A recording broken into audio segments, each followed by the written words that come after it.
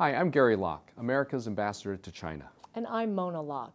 We're here to tell you how important it is that young Americans develop a deeper understanding of China and why we hope you'll join the 100,000 Strong Initiative, which seeks to dramatically increase the number and diversity of U.S. students studying in China.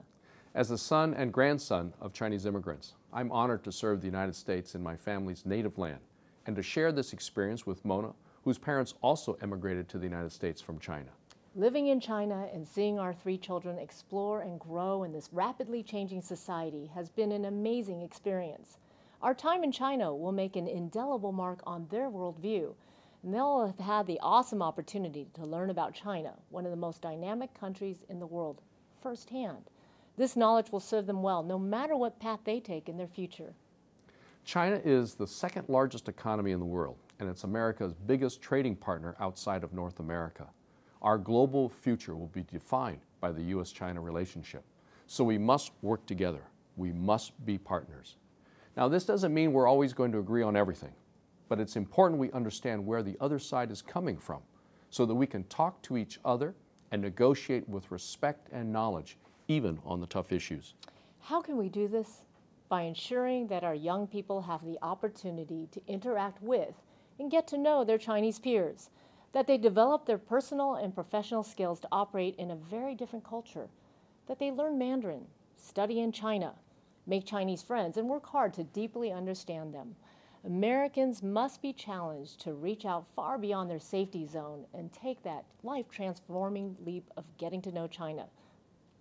President Obama recognized the impact that study abroad can have on the U.S.-China relationship.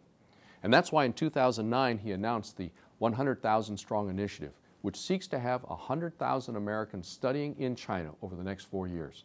It's also why Education USA, the U.S. Embassy in Beijing's Educational Advising Service, is working so hard to create partnerships between Chinese and American colleges and universities. My professional background is in journalism, and I know that we must build not only our next generation of diplomats, but also of business executives, engineers, teachers, and journalists, you name it, to be successful in a world in which China plays a critical role.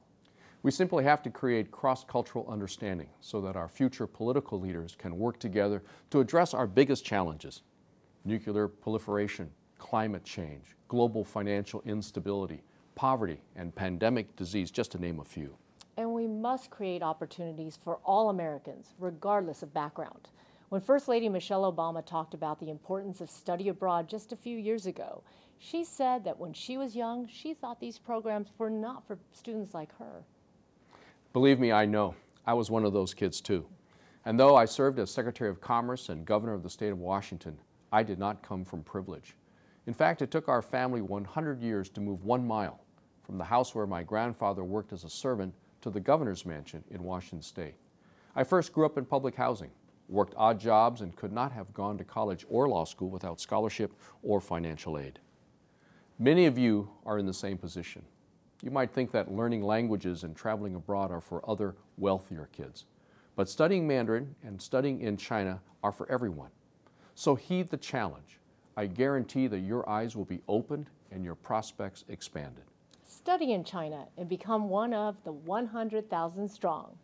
Become one of the 100,000 strong and invest in your future, America's future, and our global future.